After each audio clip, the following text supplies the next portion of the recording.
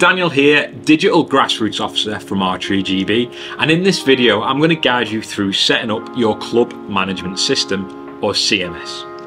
If you've already set it up and you're looking to create an event, find the link in the description for our video guiding you through creating an event once you've set up your CMS. So to get started, we first need to log in to Sport80 as we would usually. So we log into Sport80 and then we want to select our club account, which in this instance for these tutorials, funnily enough, the club's called Tutorial Club. Next, on the left hand side, we need to select Access Archery GB CMS as shown now. So now we're at the beginning of the setup and now we need to select our club.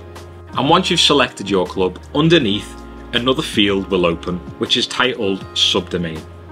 So like you have a website, which in this instance could be tutorialclub.com, within CMS you will also have a site where people can directly book onto bookings, for example, and this will be within this subdomain. Next, we need to enter our club name into the subdomain. Make sure this is correct before you press save, as you can't change it. So we are going to type in Tutorial Club.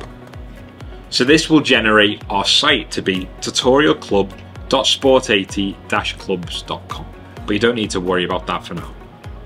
So once you've double checked it, everything's spelt right, press confirm.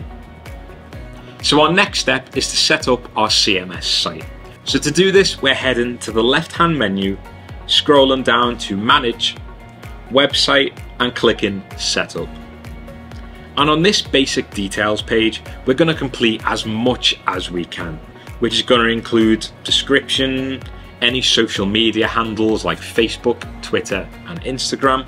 Additionally, we're going to add our contact details for the club, such as email, address, mobile number, etc. And once we've completed those details, we're importantly going to press save. Next, once that's saved, we're going to head to the Images tab as shown. And this is where you can customize the look of your site and make it personalized and customized to your club. So to do this, we recommend adding two pictures. One is your club logo and another is the header image, which will be a long image. That could be an image of your club, your field, maybe your members, anything related that will really highlight how special your club is. So to do that, we add our logo like shown. We upload that.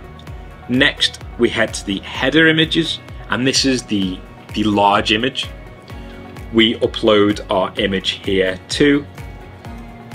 And once that's done, we want to press save. So now you might be wondering, well, what does this look like?